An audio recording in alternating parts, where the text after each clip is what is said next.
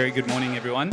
My name is Gareth Jenkinson. I'm a journalist and broadcaster from South Africa. I've been working in the cryptocurrency space for a little over 7 years as a writer for Cointelegraph. I now work for them full-time for over a year now, and it's a great pleasure to be hosting this panel this morning.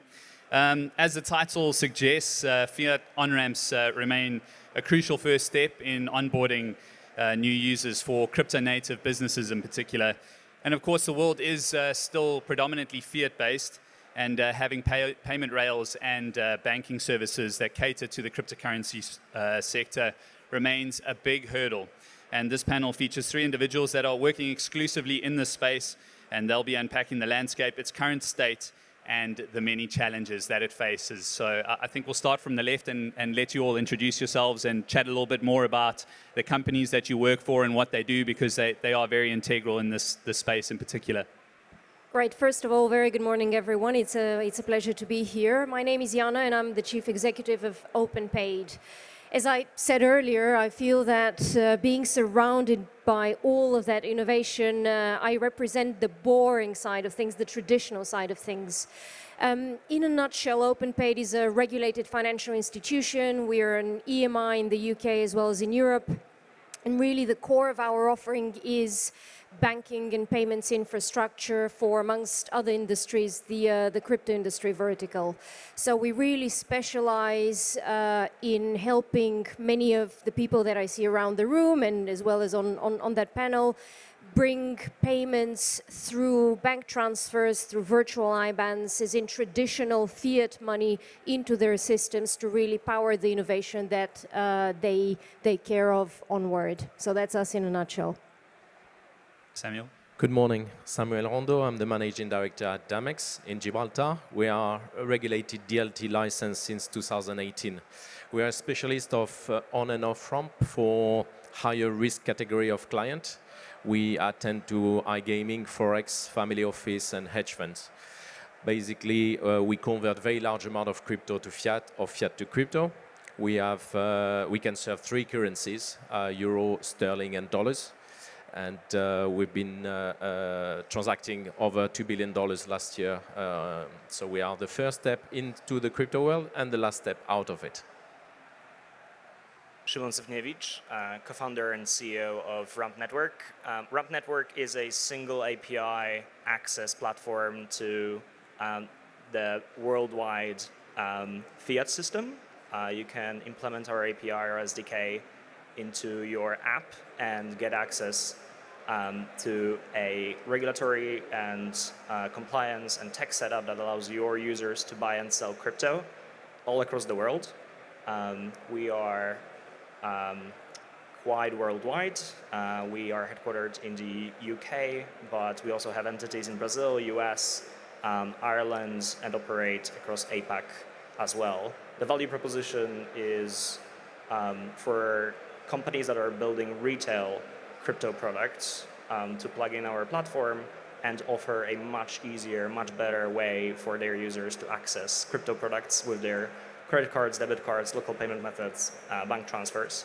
And the aim here is to make the transition to crypto-enabled products so smooth and seamless that people would stop noticing that they're now interacting with an entirely new tech setup. So ideally, for those of you who used modern neobanks such as Revolut, it should, like getting into a crypto product should resemble topping up your Revolut app, and the system enabling it should be global because all of your Web3 products are global, and this is what we are building. As a journalist working in the space since 2017, I've seen the evolution of especially crypto companies really struggling to get banking partners and payment rails to service customers. And it really is an interesting topic, especially for the sector. I think for those that don't really understand why fiat on-ramping is important, maybe we can just unpack that very quickly just to understand why this is an integral part of driving adoption of cryptocurrencies around the world. Jana, maybe you can go first. You guys work with quite a few big players in the crypto space, crypto.com and the likes. Yeah, absolutely. So just to put things into perspective, today we process over 3 billion euro of volume on a monthly basis, and we've issued over 2 million accounts to different exchanges. Many of those exchanges are here with us on the floor. The reality is that there is not just a level of mistrust, there is a growing and growing and growing level of mistrust on behalf of both regulators as well as traditional holders of access to payment rails, whether that's the SEPA network or it's the SWIFT network, whether you call them banks or systems that manage those payment rails, insofar as the crypto world is concerned.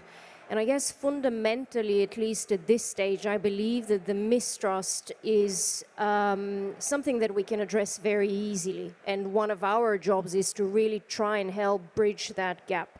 Because fundamentally, if we can address the concerns around identity and traceability, ergo money laundering on the traditional side of things, I believe that we can bridge that gap. Now I'm going to leave it to the rest of the panel to explain why it is so important to bridge that gap in order to drive that mainstream adoption. But I believe that we cannot separate in between the two worlds. I believe that we need to work in collaboration to meet the standards. As someone said earlier on a different panel, we cannot go against the SEC. We should not go against the SEC. We should not go against the regulator, but rather try and address the main risks that are being raised as a concern in order to drive that rapprochement, as one would say in French. Samuel, for you?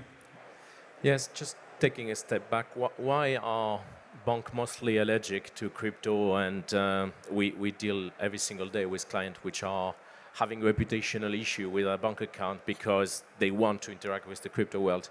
It's simply a misunderstanding of the tool and the principle. So I think what the space is pivoting to is some specialist actor which have the team in place, which have the understanding of how it works, of the AML process and so on. And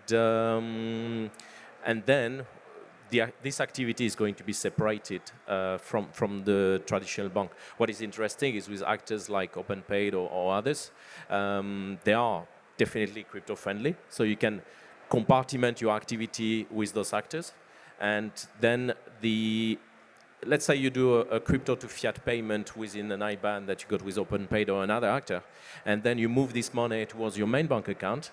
It's a completely different AML process, and the bank will not have a problem with that, even if they ask documentation about it, because the whole AML and due diligence process has been done before.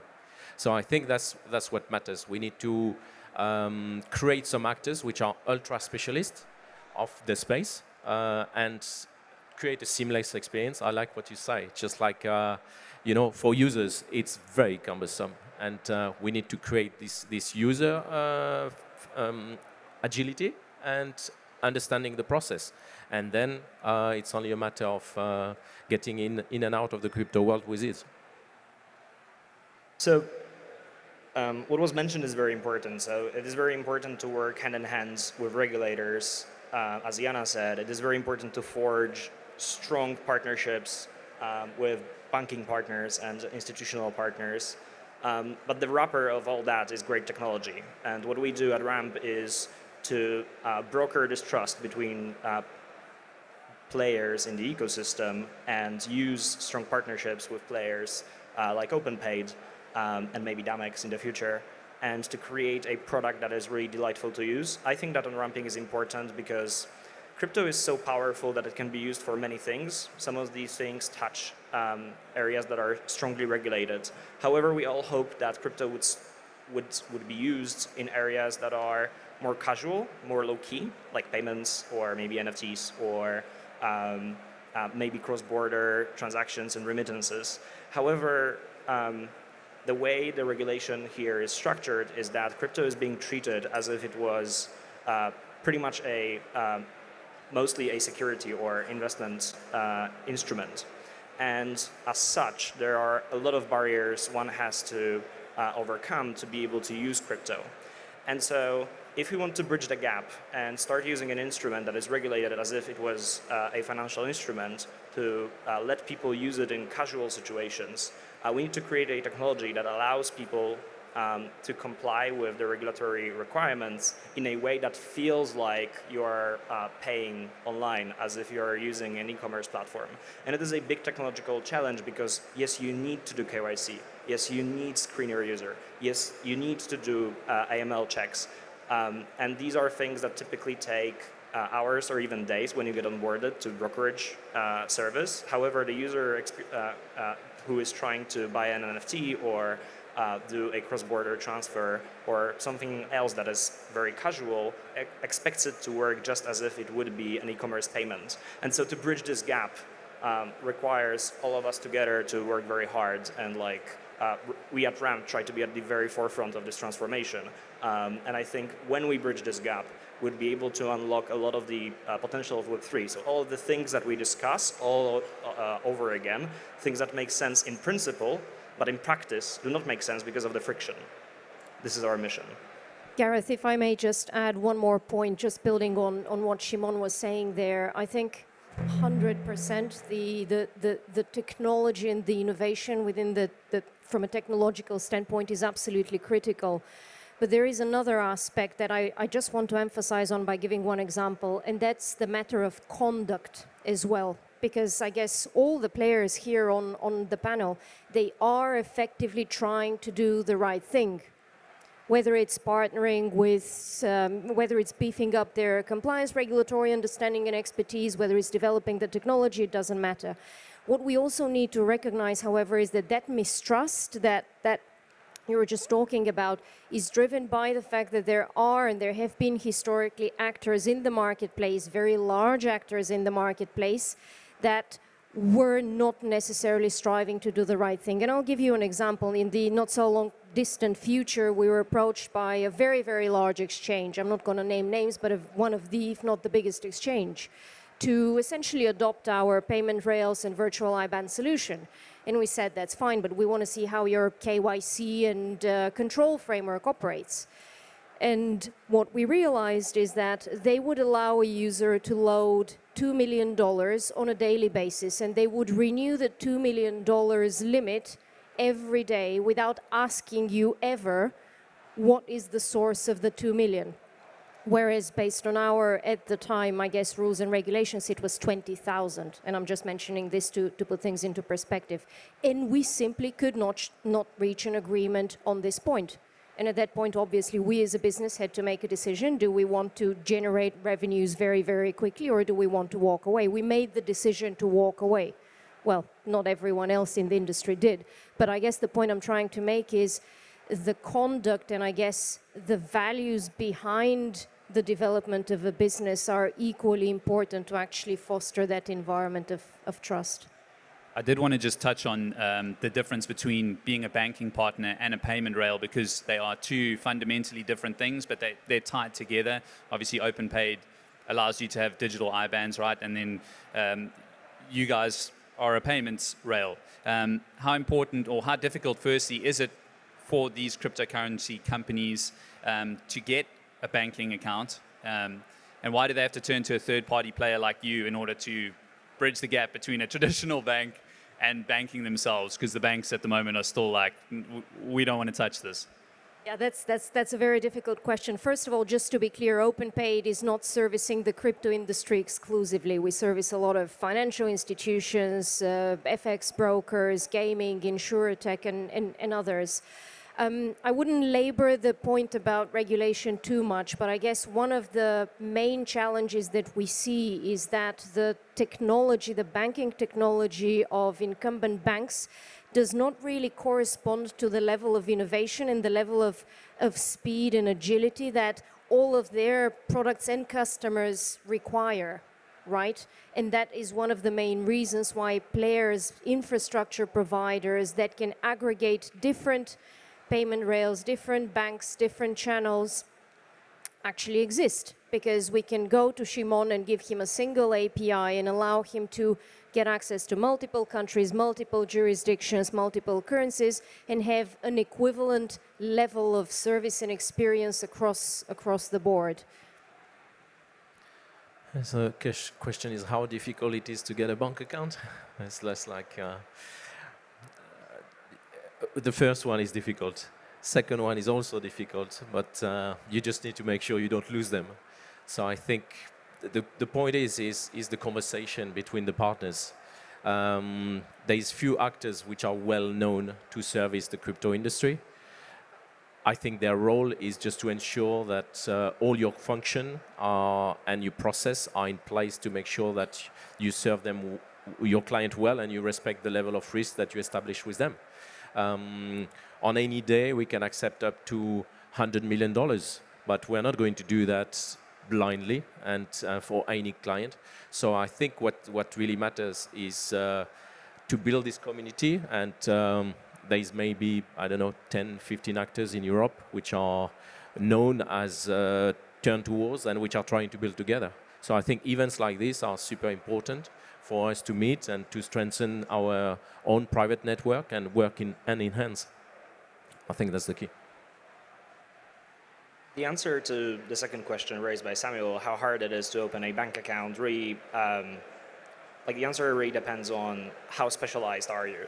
And this is why Web3 companies choose to work with us, because we are regulatory technology specialists, effectively. So we are able to aggregate literally dozens of banking and payment provider partners across the world to bridge the gap between Fiat and your audience. And we do that in a way where we onboard your users. So all the regulations that you need to specialize in to be able to meet the requirements are fundamentally met by us, because we facilitate the entire trade. And then the user is able to take the crypto we send to them and interact with your platform, be it a wallet, NFT marketplace, or potentially like a new gen DeFi product. The thing here is that it really doesn't make sense to build the pay-in setup all over again. So there is a space in this industry for players who are going to aggregate and bridge the gap, build one platform, and let dozens and dozens of Web3 products, exchanges, and fintech products to build on top of it. So this is ultimately the answer. To be able to inspire that trust and build these partnerships, you need to be a specialist. And to be a specialist, you basically need to focus on this particular activity only. And Web3 companies are not built for this, and that's very good, but this is why they can partner up with companies like Ramp. Obviously, we don't want to harp on too long about regulation, but Europe is pretty progressive now with MiCA coming into effect probably in 2024. Looking back, is it easier now to set up this kind of infrastructure than it was 2 or 3 years ago? And do you see more players like yourselves entering the market to service the industry? When you deal with a regulator, nothing is easy. But you have some good regulators around, which are, again, it's a question of choosing the right partners.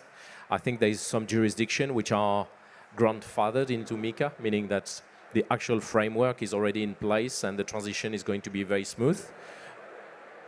What is a concern is I do believe that in Europe there is multiple jurisdictions which are not playing the same game. So you have some jurisdiction with a lot of VASP authorization. Just a reminder that a VASP is just a registration with the regulator that you trying to do things well, but there will be no control. So it's a very light view on regulation. It's a tick box. Yeah, it's a tick box compared to a regulated entity, which there is still very few around, which you have to regular audits on your function. So it takes time. You have to explain the process and so on. So France is very advanced. Netherlands is very advanced. I would mention Malta and Luxembourg. Ireland, I think, is also interesting. But it's not everywhere. So I think this transition period is going to be very interesting But things are not easier today than they will be in 12 months' time, because we need MiCA to be in place, to be implemented, to be transposed in every single jurisdiction for us to be ready and to have a common. And I cannot wait for this to happen, just to have a common framework and a larger client base to attend to. And if I may just add to that, I guess there is a second trend that we also need to recognize alongside MiCA, and that is the fact that many of the large players, so if you take a Kraken, take a Crypto.com, take some of the really big exchanges, all of them are now actually moving towards becoming electronic money institutions in their own right. Many of them are effectively thinking about mainstream credit institutional licenses, as in thinking about becoming a bank. So I think this is one trend to follow. And then obviously building on the back of what you both said and what Szymon said earlier, if you as a business do not have sufficient expertise, sufficient resources to meet the ever-growing compliance requirements, then I would strongly recommend find the right partner, like Ramp, like others, to actually help you meet those obligations, because the bar is constantly raising, and I don't think that this is going to stop. Szymon, maybe you can just touch on the way forward, how you see being a payments rail improving. Is it a case of financial institutions just becoming more educated on the cryptocurrency landscape and regulators just becoming more accepting? I think all boils down to experience and specializing. And I think that a couple of years ago there were no set standards, and today there are standards that people feel very comfortable about. And this is mainly what's driving more favorable approach and product development on the financial institutions side. And I think this trend is only going to continue because there is a lot of very good improvement in that area. I don't know if people realize, but massive amounts of money and development time were invested across the industry into compliance. My own company spent 3 or 4 quarters building out our compliance frameworks and platform exclusively in preparation for our global expansion to New York and to comply with MiCA as well. And I would guess that many other companies invested similar amounts of resources to match highest compliance standards. And I think very soon compliance standards applied and expected from crypto companies are going to match very closely, and in certain areas even outgrow what is expected from traditional payment institutions. And this is a global trend that is unavoidable. And I think that pendulum has swung. The market responded very strongly by tightening up and investing more into these frameworks. And I think this is going to create a lot of trust and goodwill in the coming years, and is going to be a very good fundament for the entire industry to grow. Just one word, if I may. We've been talking a lot about onramp, which is you send a transfer from your bank account or you pay with your credit card to buy crypto asset. This is very easy. That is no headache. The AML trace has been done by a prior institution, and this is the easy world. So everybody going into the world of crypto have a fantastic time and usually a great experience. Where it's become really tricky is the other way around. So if you're blessed and using the same actor, you're buying some Bitcoin, you're going to sell the Bitcoin with the same actor, there's a trace that's kind of okay. But as soon as you are touching millions and you are settling crypto that you receive for the purpose of processing, and you want to sell this, this is really where the drama starts. And this is where things become really hectic and crazy. And I think this is really where the banking generally industry has a deep misunderstanding about the tools and so on. So yes, there is a lack.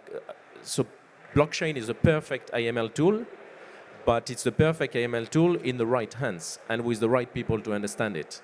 You have the full trace of the coin on the blockchain, which is fantastic, but if you have a user which is telling you a different story than the one that the blockchain is saying, you have a problem. And this is where you as users, you need to keep the documentation. And I know you've been in crypto because you want the freedom, because you want to keep things a little bit more private and so on. But unfortunately, that concept doesn't reconcile well at all with the necessity of having to cash out at some point. And so keep the trace, keep the information, keep the story in line with what the blockchain is going to show, and the experience is going to be much better for everyone. But the only problem we have is off-ramp, is never on-ramp. We can help you with that. Let's talk after. Just by way of an example, I was chatting to one of the co-founders of XRP Ledger, and he told me a story about trying to get finance to buy a house in America a few years ago. And he'd been working as a developer for a very long time, and he earned some Bitcoin working, basically doing some bug bounties for the Bitcoin community in early 2012, 2013. So he'd earned this Bitcoin, and eventually he wanted to sell that Bitcoin and turn it into fiat so that he could pay for the house. And the bank was like, no, where did you get this Bitcoin from? We need to find out what the source of the funds was.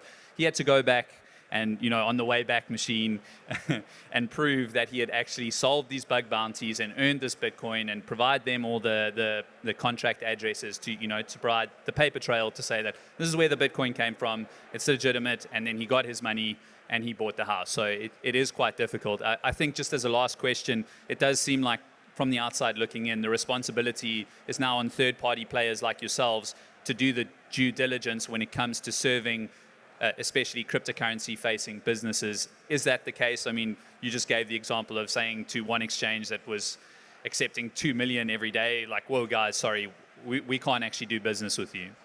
Yeah, no, absolutely. I think the responsibility ultimately lies with all of the players within the ecosystem. A great word was used earlier, community. It's about building that community, and each player has a part. From our perspective, it's a combination of having the right technology as well as the right expertise of the regulatory environment and the implications of it that are helping guide our customers on that journey.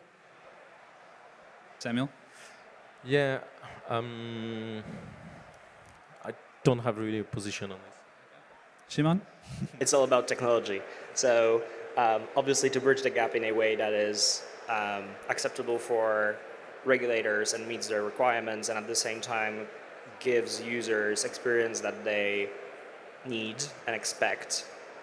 It is all about building frameworks and technology that is going to bridge the gap. And we are still on this journey, and I think this problem is going to get solved quite soon, but we are not quite there yet. And this is why we need to push as the entire industry to build the technology, then get the trust we need from players who are not always technology first, and then use that to be able to offer delightful experiences and unlock Web3. Fantastic. Szymon, Samuel, Jana, thank you very much for your time. A round of applause for our panelists today. Thank you.